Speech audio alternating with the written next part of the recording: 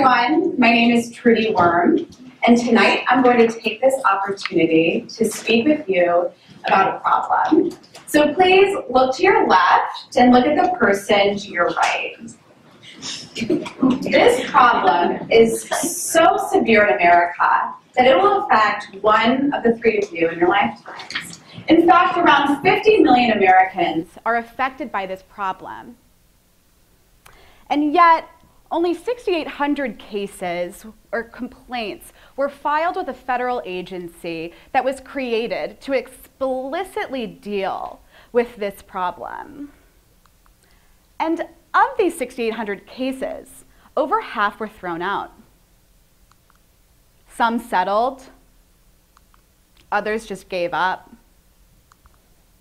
And here we have this little black box. In 2015, only 20 cases went to court of this problem that affects millions of Americans.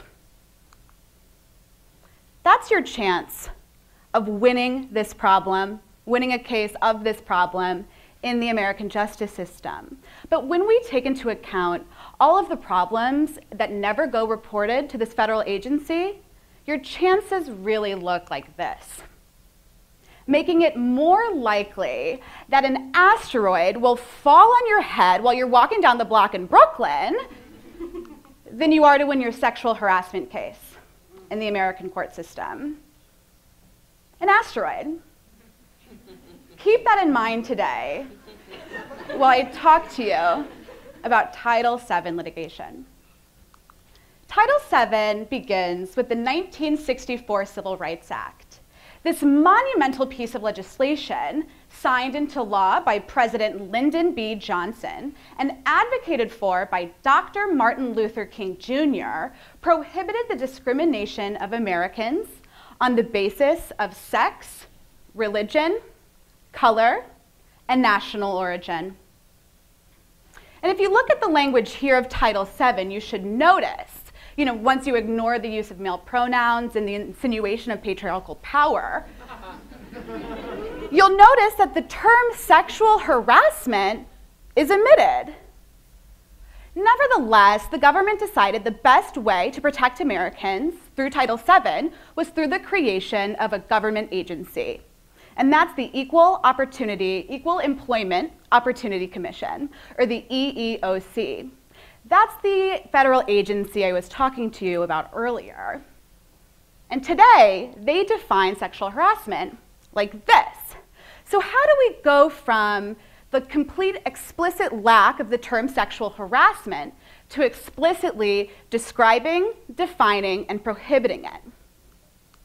That's primarily through the work of a feminist legal theorist named Kyna McClenaghan. In 1977, Kyna McClenaghan wrote a book called Sexual Harassment of Working Women. And in this book, she argued that sexual harassment is sexual discrimination because the act reinforces the social inequality of women. And because it does that, women are protected through Title VII, as the Civil Rights Act of 1964 stipulates. Her book was so pervasive that in 1980, the Equal Employment Opportunity Commission took her theories as a guidelines in prohibiting sexual discrimination and harassment. So Kyna McClenaghan defines sexual harassment, or really identifies two different types of sexual harassment. The first is quid pro quo, and the second is a hostile work environment. Quid pro quo, which is really just Latin for this, for that, means when an authority figure offers something or offers to take something away from another in exchange for a demand, which is typically sexual. The second type of sexual harassment, a hostile work environment, is best described through a court case. This court case changed and altered court precedent and the trajectory of Title VII litigation. In Meritor Savings Bank v. Vinson, the hostile work environment paradigm was created, and Kyna McClenaghan herself was co-counsel for Michelle Vinson. After Michelle Vinson was fired from her job at Meritor Savings Bank, she sued the vice president of the bank for sexual harassment. She alleged that he had coerced her into having sexual relations with him. He'd made several sexual advances while at work. And finally, he raped her many times. Now, before the court, Catherine McKinnon argued that this harassment was so pervasive and it was so severe that it completely altered the work environment in which Michelle Vincent existed in. And it altered the environment to make it completely abusive.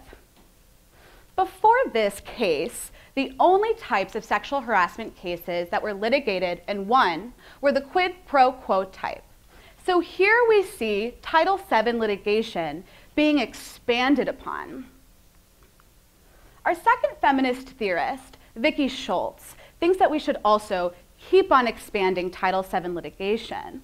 But she wants to de-emphasize the type of sexual harassment in all and take into account all of the other types of harassment that exist in the American workplace. She argues that sexual harassment is never just based on sex. In fact, it's part of a broader pattern of discrimination that is actually just based on difference. Harris v. Forklift Systems is a case that will show you why we need to expand Title VII and why all types of harassment need to be identified, litigated, and we must be protected from it.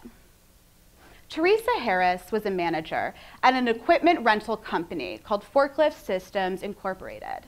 And after she quit her job, she sued the president of the company for sexual harassment. She charged that he made several sexual advances, as well as made fun of her in a sexually demeaning manner in front of other employees. And Justice Sandra Day O'Connor, writing for the court opinion, noted that this harassment was not severe or pervasive enough to fall under the hostile work environment paradigm. But she also noted that this harassment that Teresa Harris experienced wasn't just merely offensive. And so Sandra Day O'Connor created a middle path for sexual harassment here. But as Vicki Schultz aptly points out, the Supreme Court missed a very clear opportunity to expand Title VII litigation and do what it set out to do, which is prohibit discrimination in the workplace. Teresa Harris wasn't only sexually harassed. She was denied a company car, she was denied an office, and she was denied annual raises despite being the manager because she was different. She was a woman. And so here we see that Title VII litigation needs to be expanded upon so it can protect all of us, no matter our sex, race, class, or religion. Our third feminist theorist today, Drusilla Cornell, argues that Title VII does need to be expanded, but she does so in a radically different way than Vicki Schultz. In her book, The Imaginary Domain, Drusilla Cornell argues that because of our overly sexualized and naturalized work environments that we exist in, those of us that are different are systemically denied our possibility and capability of living our best lives. Her solution lies in redefining and refocusing sexual harassment litigation and Title VII litigation. But she does so in a very interesting way here. She focuses and roots her theory in self-respect. Why self-respect? Well, political philosopher John Rawls argues what could happen when we don't have it. We feel our plans are of little value. We cannot pursue them with pleasure. Without it, nothing may seem worth doing. We fall into cynicism and apathy. So Drusilla Cornell wants to take this theory and use it to protect all Americans, which is what, as we said, Title VII was originally about. Omayeli v. Sundowner Offshore Services will show you why this is needed. Joseph Omayeli worked on an oil rig in the middle of the Gulf of Mexico. And like Michelle Vincent and like Teresa Harris, he was different. But he wasn't a woman. He was gay. And because he was gay, his coworkers sexually harassed him by subjecting him to making fun of him because he was gay, but going as far as to rape him, sodomizing him with a bar of soap. If nothing I've said to you so far today has shocked you, what I'm about to say next will. Famously conservative Supreme Court Justice Antonin Scalia advocated for homosexuals here. Yeah. He said that while same-sex sex discrimination assuredly wasn't the principal evil that Congress was concerned with when enacting Title VII and the Civil Rights Act, it was still harassment. And all Americans deserve to be protected from harassment, which it sounds very reasonable, right?